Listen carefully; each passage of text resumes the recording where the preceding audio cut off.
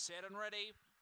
Racing on the Bayou left well, then was bumped by Dynamite Rose and getting the fly. Cool Change might be race over. Cool Change 5 in front, second Laser Girl. Up to third then was Gus, followed further back Dynamite Rose, who's towards the rear in company there with also on the Bayou. Further back Blackened and Here Footsteps running the turn. It's Cool Change in front, she's flying along. Cool Change will win by 6 lengths. Second on the Bayou, Big Run to run second. Gus will be third, then Laser Girl. Further back to Here Footsteps, Dynamite Rose, with also Blackened amongst the tail enders, run around 22 and 70. Yeah, just got the fly across there.